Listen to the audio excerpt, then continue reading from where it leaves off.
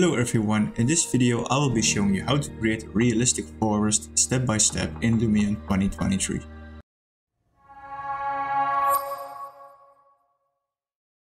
So the first thing we need to do is open Lumion and import our path scene that we created in SketchUp. The path scene that I'm using is really simple. It is based on two layers. One will be the upper layer and one will be the lower layer. The bottom one will become the grass one and the upper will become the ground one. So you have a nice effect in Lumion for the grass, so you have more realism, for example for paths. This one will also be on the 3D warehouse of SketchUp for free. The link to this model will be in the description. So back in Lumion I use for the materials the soil one from Evermotion with the bump map.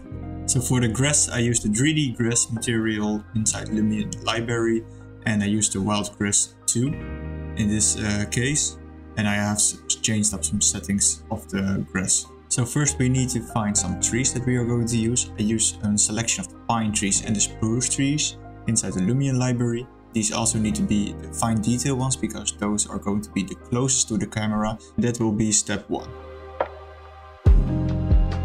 So after placing some trees and rearranging some of them, you will see that we have a lot of trees placed right now. Those are all fine detail, and now we will be working on the second layer. The second layer will be the normal trees and the normal foliage. That will be step 2. The third layer, or the third level, will be the cluster, the least detail and are the farthest away from the camera. So here we have the top view of our project, and as you can see over here is the camera, and the field of view shows you where the detail needs to be, because the closest to the camera we need level 1, and that will be our fine detail. Farther away we don't need that much detail, so we can use the normal foliage for that. And all the way in the back we are not going to see that, and it's only going to fill out the horizon, so that will be our level 3, our cluster elements. And so as you can see, further away from the camera the less detail it will be. So that will help a lot actually by performing issues. So after placing the trees and the basic foliage, changed the grass a little bit because I wasn't liking how it looked. And then I worked on the render settings. I just put in the realistic template, and then I changed the real skies to a clear sky with the highest sun.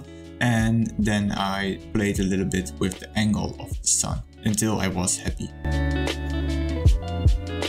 After that we are going to add some rocks close to the road on the Quixel Megascans website. Quixel offers a lot of free elements, for example materials, but also some 3D elements that are free to use for all users. To access more of the Quixel Megascans, the only thing you have to do is create an Epic Games account, and with that Epic Games account you have to sign in. So if you go to sign in, you can sign in with Epic Games, and then you can sign in and have access to a lot of, for example, the 3D elements, but also surfaces, decals, etc.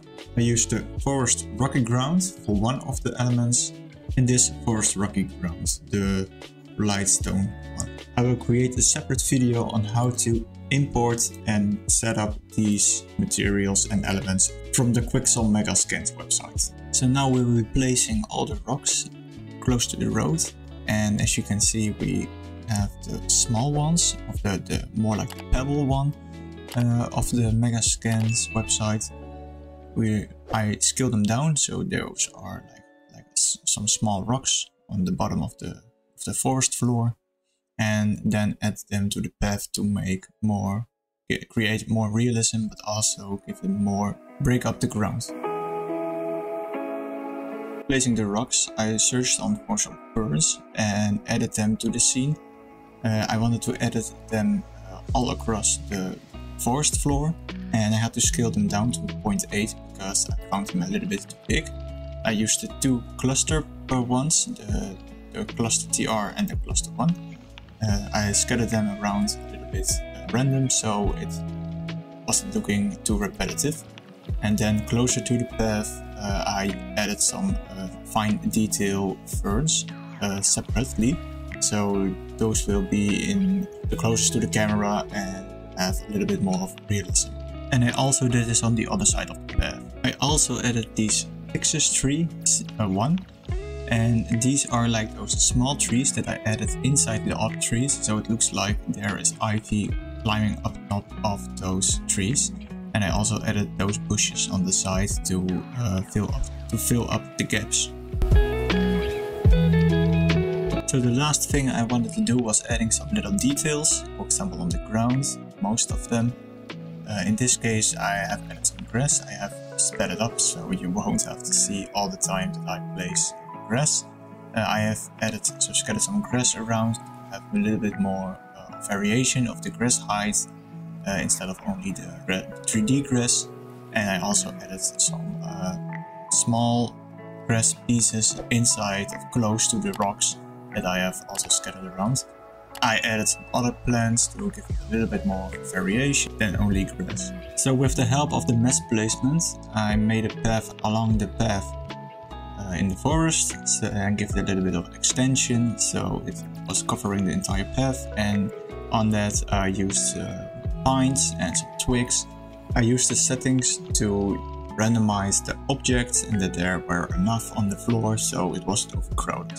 I made a few changes to the trees. I selected some of them and gave them a little angle because not all trees are straight in nature. So this gives a little bit more realism to the scene. So after we are happy with our scene and how it looks, we can copy everything to the movie section of Lumion.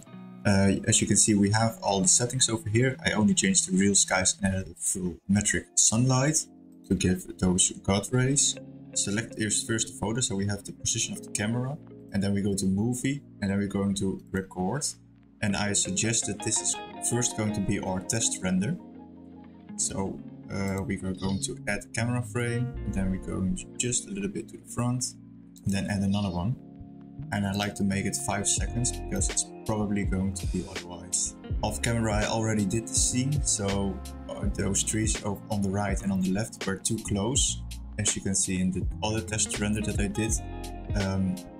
So I have moved those further from the path, and this is why I suggest to create a test render to see how the camera is moving and what things are in the path or what do you want to change. So after the test render I have noticed something else, because I found that the height of the camera is too low, because it's too low to the ground. So I added another, let's say 30 centimeters, and then only I have to do is update the camera and I can go to this scene and do this exact same. So let's just move it 30 centimeters up, and then as you can see it's still going straight. We don't have to change all the settings of course, because we can just go to the camera. We're going to copy all the effects list, and then we will be going to the movie section and then paste all the effects. And then as you can see it has the exact same settings as in the photo settings. So we wanted to add 3 more effects. The first one is going to be the fog effect. Fog density is going to be 0.5. The fog brightness is also going to be 0.5. We're going to change the color to a greenish color. The second one, we are going to add some wind to give a little bit more of life to the scene. We're going to add the wind to, let's say, 20%. And then the last will be the autumn colors, to give a little bit more of variation of colors inside of the scene. So let's have the color range go up a little bit, and let's have the saturation a little bit more down to 0.9. So you have even out some of the colors and give it a little bit more of a change. It's not dramatic, but it gives a little bit more of realism. Oh, and make sure to have the target layer to all layers. So after that we are ready to render the scene, and that's how you created your own realistic forest scene.